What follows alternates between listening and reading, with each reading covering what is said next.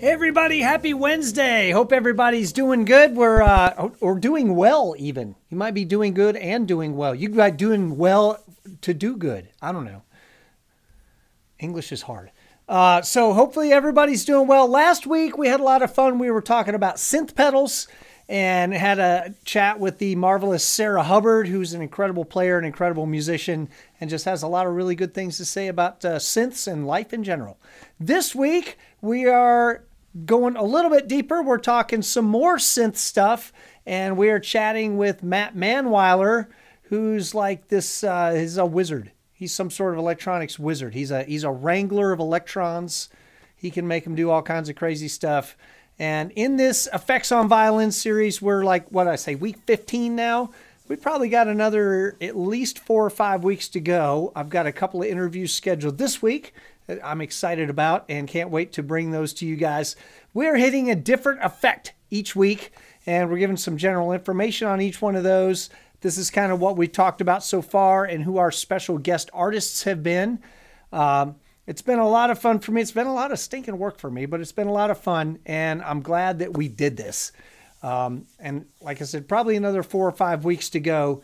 Matt Manweiler's here. What's up, buddy? So he's here. If you guys have questions in the comments section, he is hanging out on the Facebook side. So if you guys watch this discussion with him and you have any questions about all the stuff that's happening, feel free to dump those in the comments section, and Matt's a smart guy. He can help you answer those questions. So without any further doo-doo, we're going to get on with my discussion with Matt. And I'll talk to him for like 2 seconds, and then we'll hear some examples of things that sings with synths. Yeah. I'm just going to let you start talking about this stuff because you understand it way better than I do.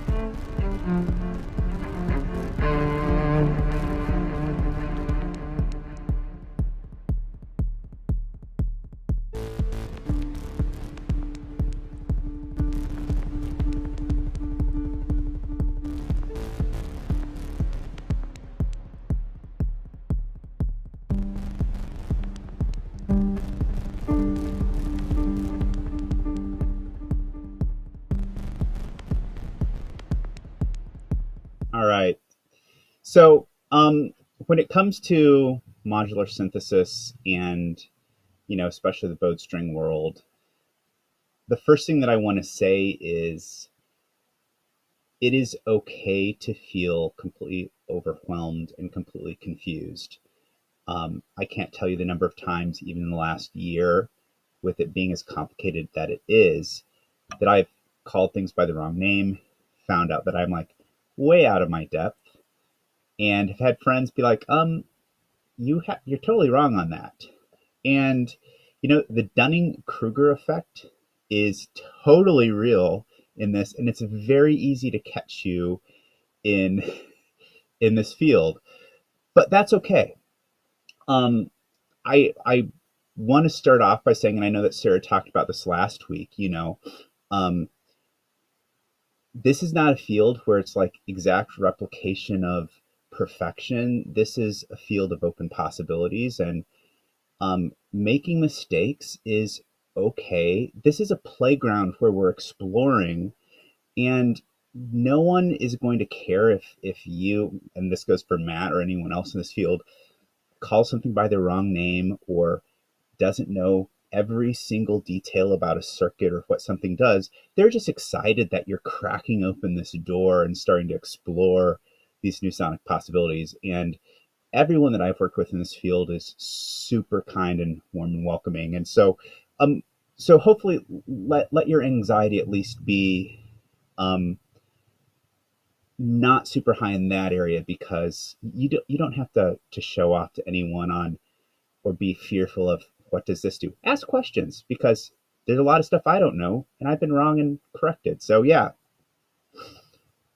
So that's a disclaimer there. So but what I wanted to do is starting talking about a little bit of a different way of looking at pedal boards and synths, because Sarah and Matt talked last week about some basics of modular synths with what the basic waveforms are, what envelopes are, and what filters are. But I want to try to make sure that everyone has something that they can take to their pedal board, whether or not you go full synth or just have ways to enrich what you're doing. And I like to think of it as a linear approach where you plug your instrument in on one end and put all of your effects in a line this way, and then on the other end you plug out to your amplifier or the soundboard, versus a much larger multiple parallel paths. So you might have your violin coming in here, or your cello, or your viola, and you'll split it out into multiple areas. They'll all be going at the same time in different directions, and then we'll bring them all together at the end. And that allows us to kind of come up here and bake a cake that tastes this way here, and bake something here, and kind of do all these changes.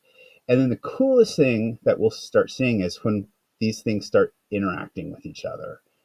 And whether or not you're going for like a full synthy sound, or maybe you are wanting some side compression with your bass player and your drums, or you want to take that for your violin when you've dropped down an octave or 2 octaves, and you can pull the signal off of your drummer in your band and do side compression. It's the same type of thinking, that we're not just looking at our instruments as we're just playing notes, but we're looking at sound and any aspect of sound, whether it's the reverb that we can use or whatever else. We're going to go for that. And anything's fair game. We can take our pedals, we can change the orders of them, we can plug things in weird orders. It's all open for experimenting. So that's kind of the basic starting point of where we're going today. So That sounds awesome. It's like a whole different way of thinking about that for me. yeah, and so one of the things that I like to talk about first is some of the ways that we can control this, because it's a lot of people focus first, I think, on, ooh, this pedal sounds really cool. And I think getting our signal chain under control is more important. I would probably, personally, if I had to have a bunch of basic pedals, but have like a lot of really good ways to route them creatively, I'd probably take that pedal board over maybe a pedal board that had like one or two, quote, fancy synthy type pedals on it. And so one of the ways that we can do that is through things like matrix routers. And if you've never heard about that, Matt will be putting up a slide that will show some matrix routing options. Morningstar makes this really cool MIDI controlled router where you can have all of your pedals plugged in, and you can send it a MIDI message and it can change the order of all of your pedals connected. You can connect it to your Helix, and a lot of the Helix blocks can change as well. And Matt, are you using any of the effect sends on your Helix currently? Yes, I use one of them for an Electro-Harmonix pedal, the C9 pedal. So, and what a lot of people may not realize is, so like if you're on the Helix ecosystem, you have 4 effect sends on your Helix floor, or 2 stereo sends, and that can be routed any place in your Helix ecosystem. And especially if you get a effect pedal that's MIDI controlled. And one of my favorite pedals, and you're going to be seeing this one featured a lot today, is the Raster 2. And the Raster 2 has a control port for MIDI information, and a USB port that can be used to control it, or for MIDI information as well. And with that, we can have the Helix send it the same information that it sends any of the blocks in your Helix. So if you think of when you're looking for pedals that are doing really cool stuff, and you have maybe 3 or 4 options, but one of them has better control and can connect to your current ecosystem, think about the control options on that. And so some of the control that we'll be looking at, I wanted to kind of go back into history just a little bit. And this was my very first filter that I ever got. This is a Moger Foger low pass filter. And this is really cool because it has a drive control built into it. So this could be a good drive pedal if you wanted to. And just to put it in perspective, the size, these things are huge. They're heavy, but they sound great.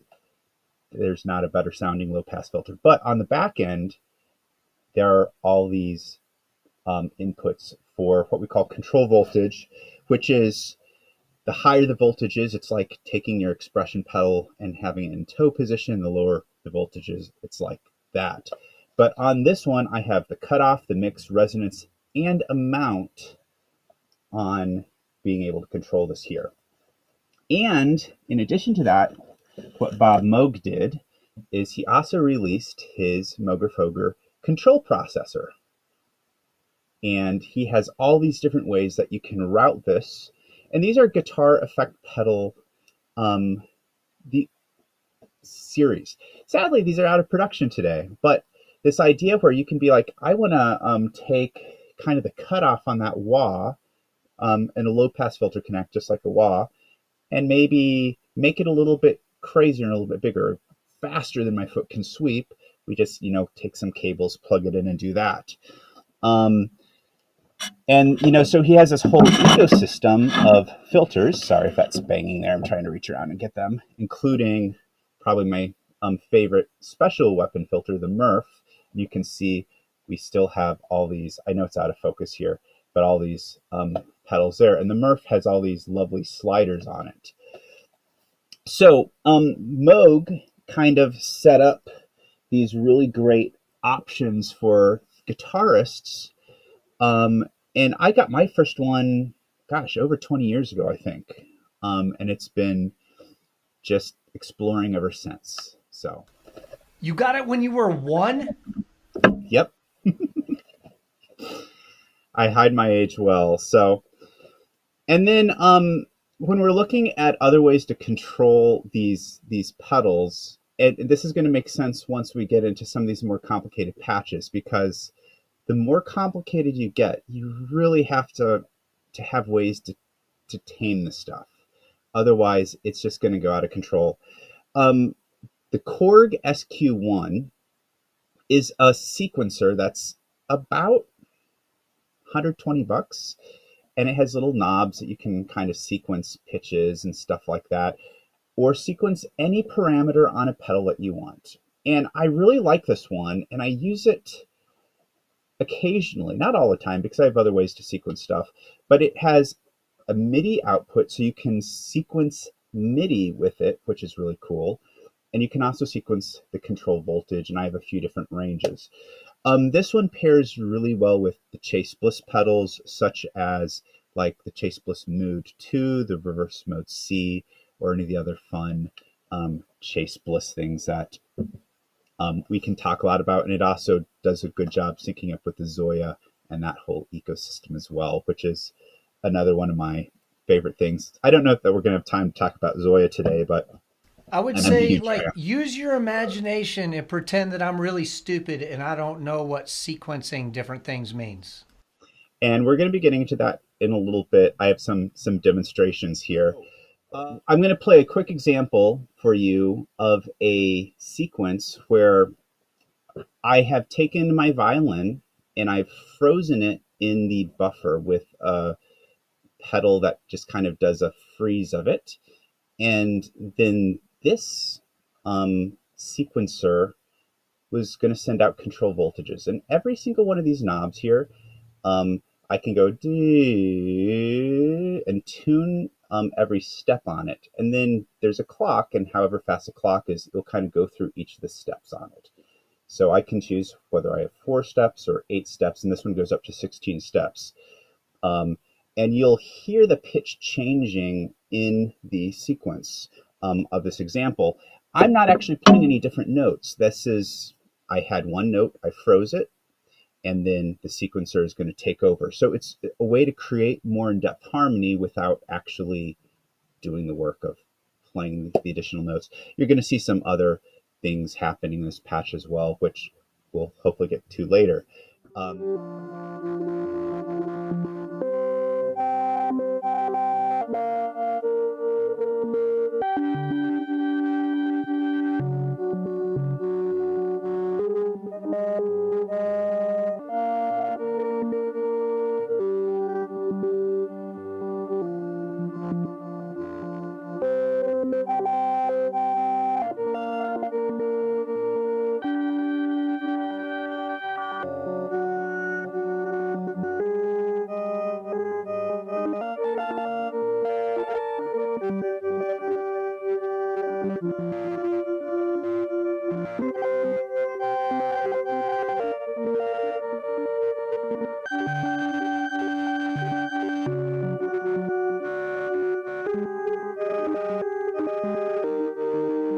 Fun video game sounds, huh?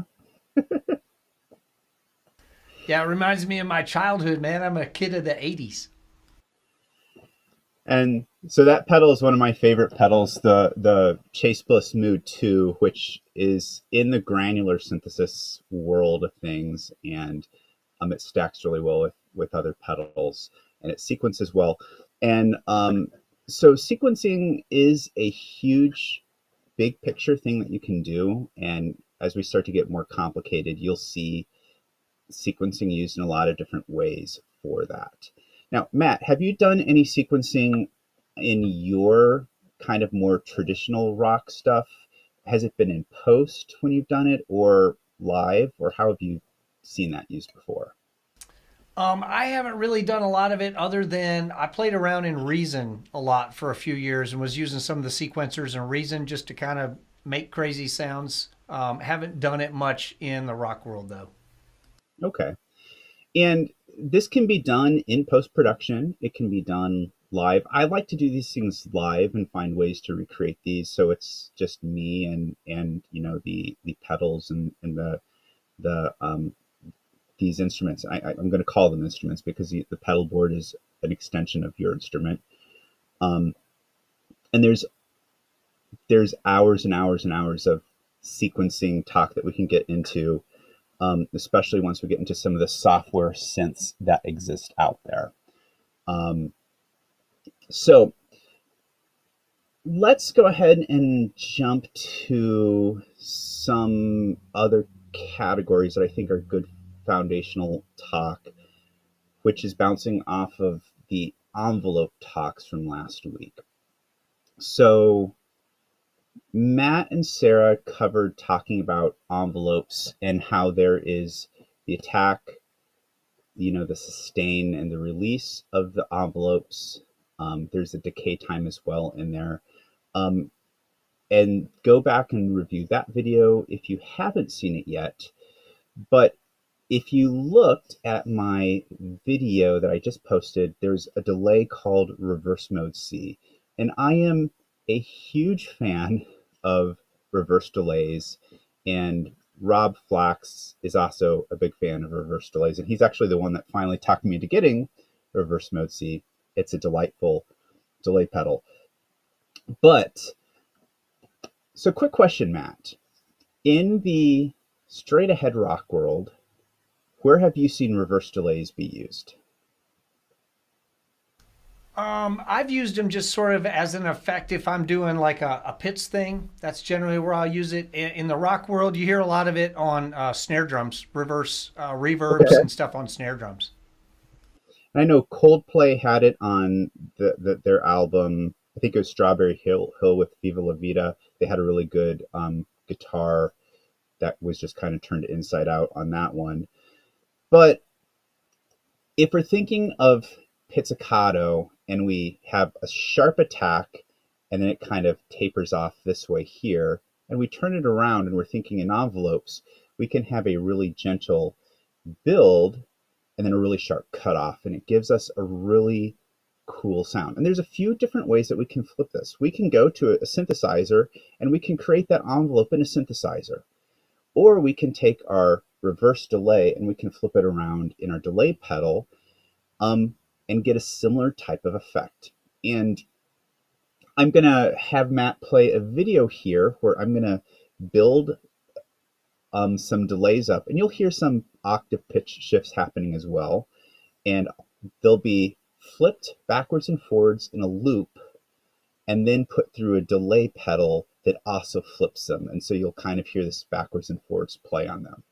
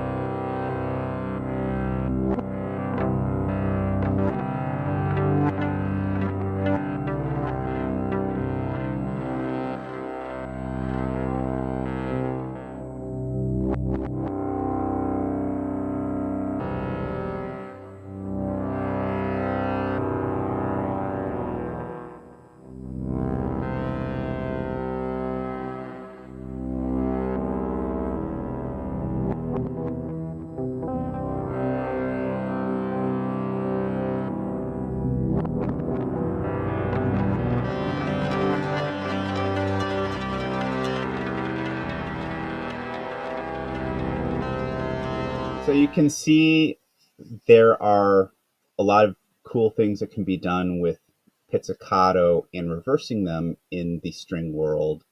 And then when we take a drone and we can kind of pull sections out and reverse that as well.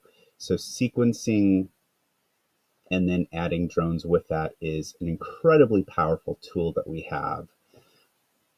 Don't be afraid to use pizzicato. I think a lot of string players feel like they always have to use their bow, and I think since pizzicato is how a lot of classical players started playing, and then they graduated the bow, I think there's this kind of hesitation to do that because it's for beginners, but pizzicato is a wonderful thing, and it's a great textural change that you can do. So especially if you can develop some like guitar like finger plucking technique. Joe Denizone and Rob Flax are two of the people I respect the most in that territory.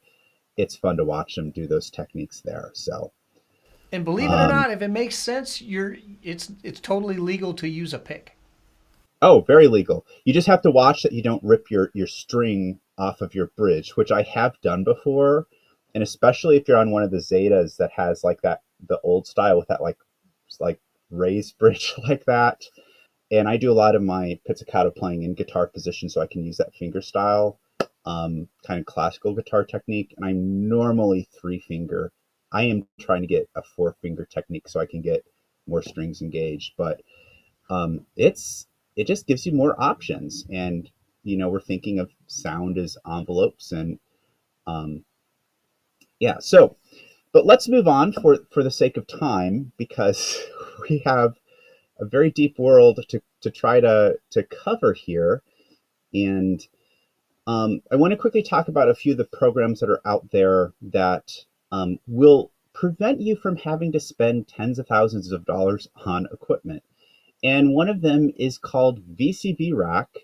And what VCV Rack is, it's a Euro Rack kind of environment. And Euro Rack, to back up just a little bit, is the modular synth kind of framework that most people are jumping to today. There's a few different kind of sizes of modules out there, but Euro Rack is where most of the people are spending their time now. And you will have racks that will be, or sorry, modules that will be anywhere between, $100 for a small one to hundreds of dollars for a small one, and that's for a single module. And then you start piecing together these systems, and you can easily be looking at something that's the size of, a big room, and can cost as much as a house depending on where you go. And you'll see these in movie production studios. The Dune movie score had a huge Euro Rack that was used in the writing of that movie as well. But VCV Rack is a software emulation, and it has one-to-one analog digital emulations of modules that exist in the real world, and it is free. You can download it to your computer, you can plug your violin into it, and you can play through it as an effects pedal, and you can start to build or play around and experiment. And as of last night, I have 3,000 modules on my VCV Euro Rack system, and there's more that I don't have that I've not downloaded. Now, when I say it's free, most of it's free. There are some premium upgrades, and it's open source, so there's a huge community of developers that are constantly adding to this. You're going to see a lot of examples that will have this like cables going everywhere. That is the Euro Rack simulator VCV Rack. So I highly recommend you check that out. And there's some amazing channels there. I'm going to start on my YouTube channel having some content on how to get started in that for bowed string players. So is it time, Matt, to dive into some of the insanity that happened at ASTA 2 weeks ago? Yeah, I think it's time for that. It's a good time. Always a good time for insanity. Okay. So 2 weeks ago, I was in ASTA, or at ASTA in Kentucky, and I performed a piece. The piece was called Migraine, and I purposely used a lot of elements in this piece, and it was overly complicated on purpose. So some of it went well, some of it I have ways to improve on if I perform it again. But I've had a lot of questions on how some of these effects and sounds were made. And the first of which, now that you have some background on, we can sequence some notes, and we can do some cool things with pizzicato. I want to talk about how I get some of my bass lines from solo violin playing. And one of my favorite effects pedals is the plus Sustainer by Game Changer Audio. And Matt, you did a video on that. Was it a year ago or so? Yeah, it was a little while back. It was it's a pretty cool pedal. It's basically like a piano sustain pedal. Do you know what my favorite feature is on the Plus Sustainer? I'm sure I would never guess. It has an effects loop out on it. So with that, and I love effects that can interact with other effects, and that's going to be as we kind of go forward and talking about, hopefully to give you some ideas on what you can do. Um, Anything that we can kind of like have interacting with each other in a strange way, whether it's um, a conventional means or not, that's where we're going to kind of find these weird and crazy sounds. So this video that I'm going to provide an example of, we're going to use a Game Changer Audio and the effects loop out. And normally people are like putting like chorus or reverbs or other fun things there. I put a pitch shifter in there, and I think it was the Pitchfork by Electro Harmonics. And then I sequence that. Now, to sequence that, the Pitchfork only uses expression foot controller stuff. It doesn't use conventional control voltage, and it doesn't use MIDI language. So sometimes you will find a pedal that has like almost everything you're looking for, but you need to go one step further. And there's some tools out there, and one of my favorite ones is Old Blood Noise Endeavors has this MIDI, it's called the MTET, MIDI to Expression Transmitter. I forget what the acronym is, but it will take MIDI signal and then translate that to expression pedal control. So any pedal that has expression pedal control, you can now feed it MIDI data from your Helix or any other MIDI sequencer, and you can sequence that. So on that pedal, I could sequence it with this guy here, which was upside down, the Korg SQ1, or in this case, I think I was using the VCV rack, and then we can get pitch information going through that. And instead of the pitch going, which is how most people use the expression pedal, it can be stepped, which is really nice. And then I'll do a couple other fun things with that as well.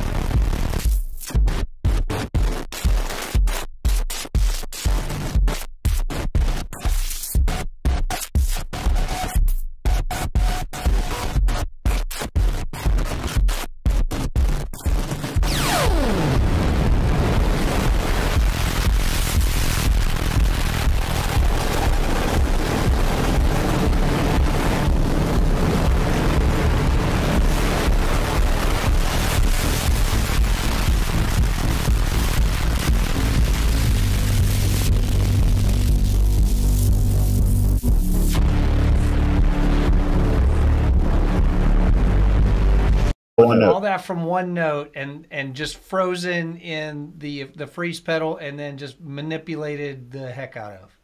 That's right. So one note. Now that is a lot of modular trickery to get that, but that's one note in the buffer frozen, and um, I stopped following the process, after I got the kick drum there. But I'm wanting to show that once you start seeing how these filters work and start learning things, you can do a lot of cool things with the violin. That patch is totally playable live, and you can then mix your violin over on this channel and have your violin going. You have your kick drum bass over here, and then you're playing here. You don't even have to use a freeze effect on that. You could have that kick drum coming straight from your violin and that bass line, and you could just play it this way. The cool thing that I like about these like sequence bass lines, though, is they sound very synthy, and it kind of has this like the modular synth feeling of, hey, we can create in these cool recipes, but it tracks how you're playing. All you need is like half a second to grab a new note that you're playing, and then you can have like a 1-4-5-1 following you wherever you're playing. And as a solo player, you can have that reinforcement. Now, this wouldn't work with a 6-piece rock band to have this much sound taken up, but for some things, this works very nicely. Or for post-production on an album, getting in and really having some fun with, mixing up the sonic space there. I would want to talk about ways that we can take our violins when we have oscillators that are tracking our pitch.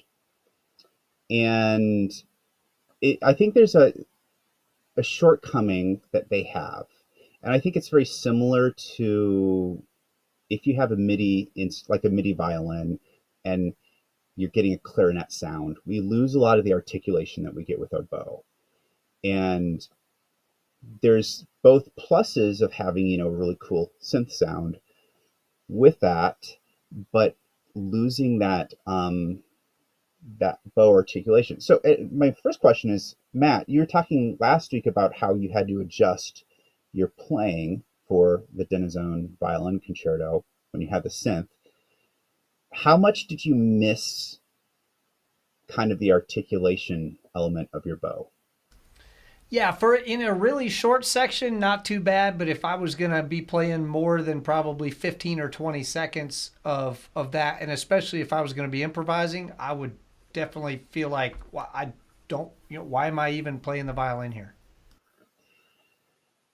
And so that, I think, is a very real issue for violin players who are looking at synth pedals. And Sarah and I were talking about this because I think there's a fatigue that sets in for all of us when we're like, there are these cool sounds. You get a really cool synth pedal, and then you put your violin with it, and then all of a sudden, all these nuances that you're used to just like, just moving just a little bit there, it just doesn't respond. I'm not going to be able to tap into all of this today, but I do want to start talking a little bit of how we can address some of that. And the first thing is, it doesn't have to be that way. And we can still get some synth sounds.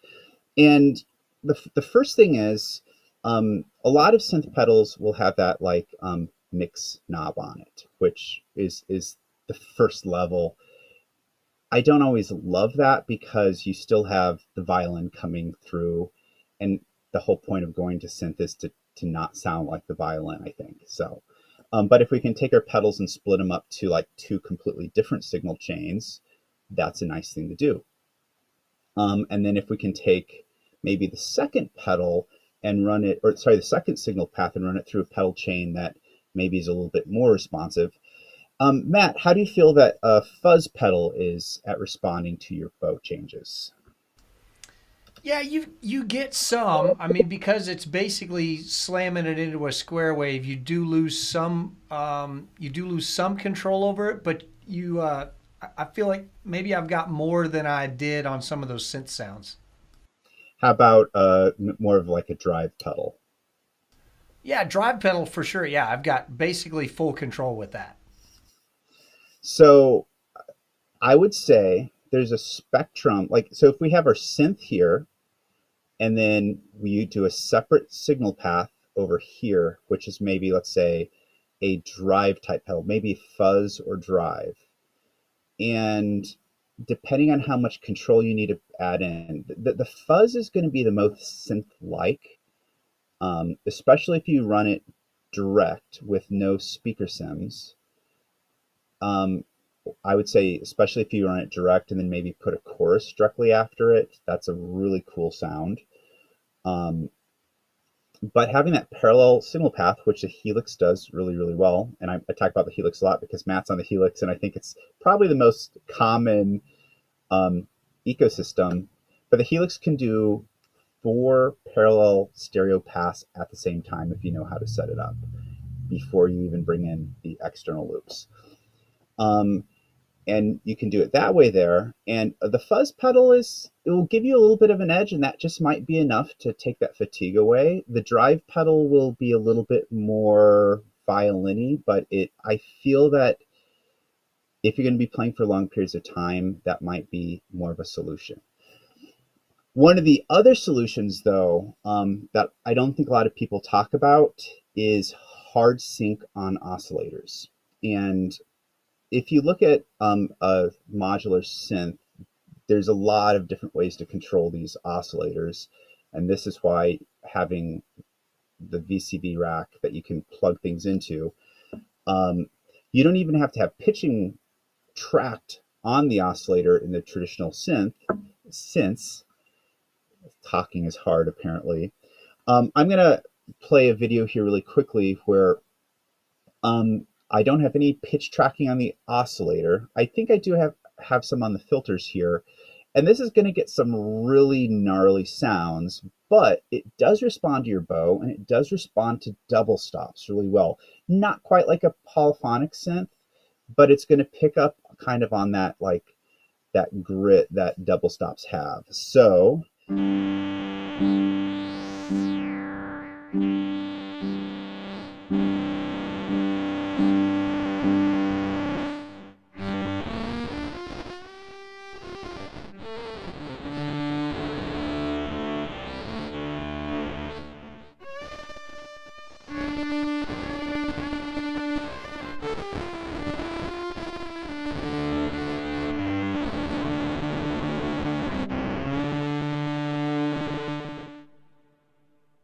All right, so what are we hearing with that? So what's happening is the oscillator, every time the, the, the threshold of 0 is crossed by the waveform comes, and every oscillator handles it slightly differently, it kind of resets the waveform a little bit. So if you have a saw wave on it, it kind of resets it a little bit. It is a pretty dirty sounding waveform. I don't like to use these personally without filters or by themselves. I like to put them in the mix with other things. But if we have, let's say, a pitch tracking oscillator here, and you do a hard synced or soft synced oscillator, there's a lot of digging into those that we could do. That's a pairing that we can do that can give you some more ways to get some of that more depth with the bow on that. So if you're feeling like you're having that fatigue with your bow, and you're just like, man, it's just I lost that element. You know, I mean, I think all of us, when we heard, oh, MIDI violin, we can sound like all these cool instruments. It sounded really cool at the beginning, and then we just lost something about 10 minutes in. And it doesn't have to be that way. And there's so many cool sounds, but you can take a dirty sound like that and you're like, oh, I can filter it. I can take a low pass filter or band pass filter and really clean it up some other ways like that. So don't be terrified of that type of sound at first. We can always stick it in the mix it and really clean it up some other ways. But that's the type of sound that I'd be looking for to reduce the fatigue a lot. And that's a wonderful, wonderful thing to have happening. So the other thing that I also like doing is just not using oscillators. There's other ways to get really cool sounds, just taking the sound of your violin and mutilating it a couple different ways, which I'm a huge fan of ring modulation and frequency shifting. And most people hear ring modulation and they've only heard it used in really nasty ways, not realizing that you have to tune it. And just know if you're ever planning to use ring modulation, you're going to have to tune it. Otherwise, it's going to sound like death. And frequency shifting is like ring modulation. I think has a little bit more of a musical use, but I'm going to pull up a quick video of my favorite delay pedal at the moment, the Raster 2, which is a pitch shifting reverse delay frequency shifting delay pedal, to show you what frequency shifting can do to get you some really cool synthy sounds.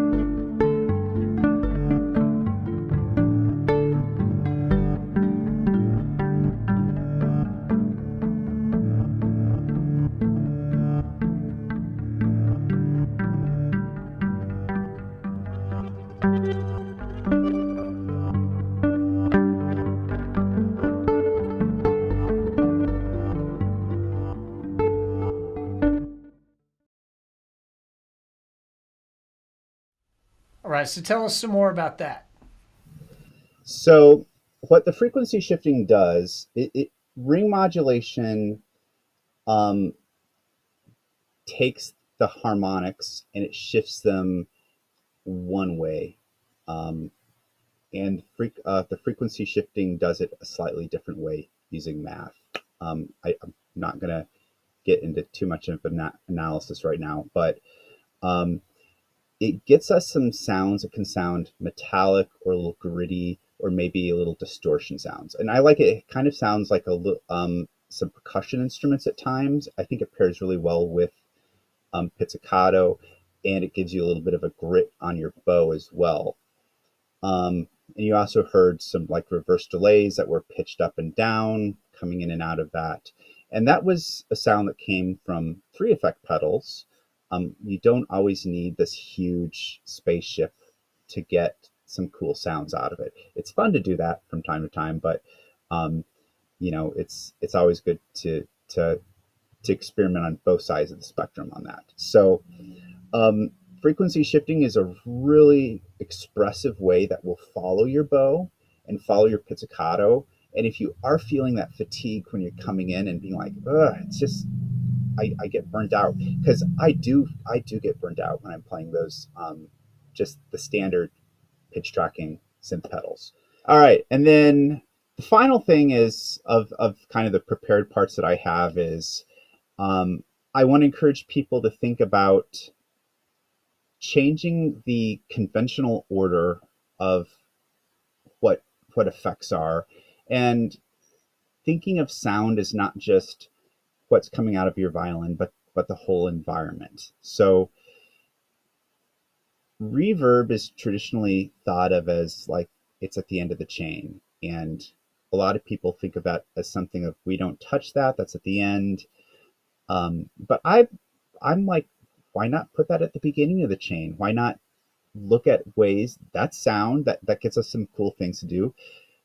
We can filter anything. We can put an envelope filter on anything. So if we get a sound that's a little too aggressive, we can always tame it. So this next video is going to be reverb. fed into a distortion, fed into a filter and an envelope, then fed into reverb again. And I'm writing a foot controller to kind of control the amount of feed that's going into the distortion. And you get this really big cinematic sound out of that. And you can control how aggressive it is just by the toe position. I wouldn't recommend this for, fast moving lines, but this has its place.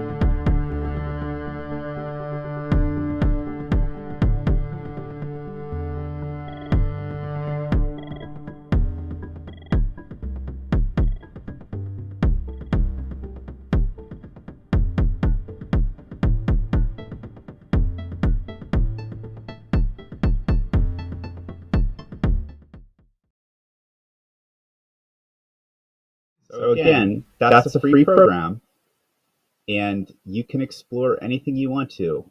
So I can't recommend BCV Rack enough.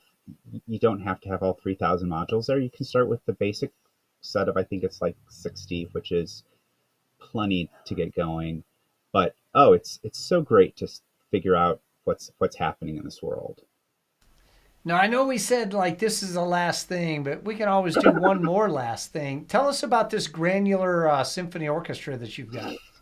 Okay, so granular synthesis. Let me back up just a little bit. Last week, we started on subtractive synthesis, which is, I think, a good foundation for synthesis talk. But there's at least 10 different types of synthesis out there. There's subtractive synthesis, there's frequency modulation, there's all these different types. This gets into granular synthesis, where the idea is we take a sample of your sound, and it could be as small as a few milliseconds or as long as maybe a second, and then we will pitch shift that up or down, maybe flip it backwards, and then layer many copies of that on top of it. So if you have 100 instances of 5 milliseconds of your violin playing, you can create a seamless sound of your violin that still has a tonality of your violin. So what I did in this patch here is I created a symphony of violins. By the way, this patch I'm using a emulation of a model called Clouds, which is an open source Eurorack module, but there are very wonderful pedals that do this that I would highly, highly recommend any string player check out, including Red Panda's Particle 2. And Matt can probably throw up a list of popular granular delays, granular reverbs, and granular harmonizers. But the advantage here is it keeps the tonality in your overtone series intact better than any other pedal out there. So here is the granular orchestra.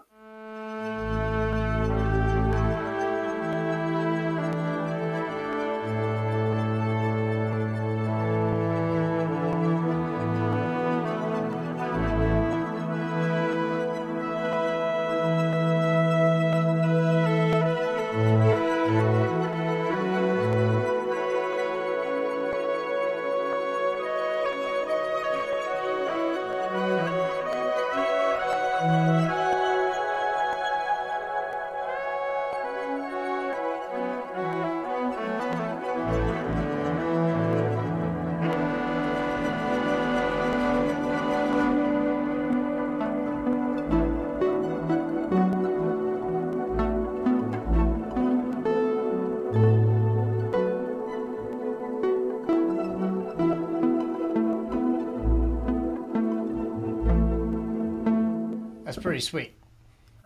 It's fun. This is just a big playground, and that's what it's all about, is just going in and exploring, having fun, and the stuff that you like best out of your experiments might make it to an audience or might not, but it's go and explore. Well, thanks for taking the time to explain all this stuff to us. Where can people find you and your music, and like if they've got more questions, how can people find you? I have a YouTube channel called Manweiler Music, and I'm also the education programs director for Jesus Florido and at Latin Fiddler Music. And you can email me at manweiler@gmail.com. So, and there's a small community of us, bowed string players that nerd out about this synthesizer stuff, but there's a very large community of synthesizer people out there. So even if you feel like you can't connect with people in your area that are necessarily string players, there are probably people in your area that like this stuff that you can learn from, or there's always the internet. So awesome. Well, again, thanks for doing this, and it was great to be able to hang with you a week or so ago in Louisville, and hopefully we'll get a chance to hang again real soon. Yeah, thank you. All right, everybody, that was my friend Matt Manweiler. Got a lot of really good stuff to say about synths with violins, and yeah, impressive stuff. He has been in the comments section, both here on Facebook and here on YouTube, depending on which platform you're watching on. So he's been good about answering those questions. He knows the answers to these things. I don't. So that is what's going on this week. That's why we had Matt do all the teaching, because he actually knows what he's talking about. We are getting some more interviews right now for the next few weeks. We are going to be talking about fuzz very soon, and you can probably guess who the interviewee is for that. We are going to be talking about different instruments. I know it's technically an effects on violin series, but when you talk to guitar players, they all have multiple guitars, and the reason for that is because they're all different. So we're going to be talking to someone who is a gigging musician who owns like a bunch of violins. We will talk to this person about why they use those different violins and when they would choose each one, and how they order their effects and how they change their effects based on which violin they have. We will also be talking to someone about how to sort of combine all this knowledge that we've gathered about different effects and say, if I've got a sound that I'm trying to get, how do I go after duplicating that sound? What is a process for doing that? And we're talking to an artist that you will have definitely have seen before, and their work is really impressive, and looking forward to hearing their thoughts on, how do I sort of combine all this knowledge that I've got? I hear a sound, I want to sound like that. How do I, what's the process for chasing after that? So we've got a few more things coming for you. We're going to be talking to someone about the Eventide system, the Eventide H9, which is kind of its own whole ecosystem, its whole world. What else? We've got probably somebody we're talking to about modulation effects. And yeah, we've got a few more things coming. So right now I've got 3 interviews in the next few days that I will be bringing you over the next couple weeks. So more and more stuff coming. I'm excited about all that, and look forward to seeing you guys here next week. Matt Manweiler, thank you so much for all your time and expertise in answering all these questions and all the work that you put together to generate the content that we just watched for nearly an hour. So hopefully that's been really helpful for everybody. I learned a lot. So anyway, thank you guys all, and I will see you next week.